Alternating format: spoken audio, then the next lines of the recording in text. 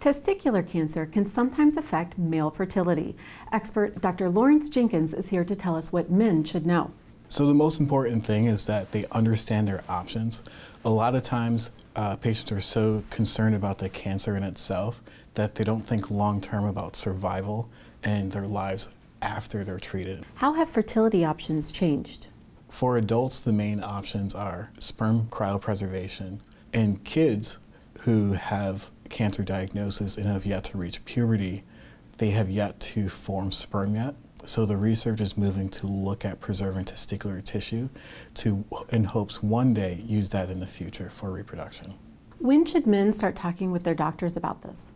Fertility preservation is something that should be talked about at the beginning of their cancer diagnosis. So it's something that should be done very early.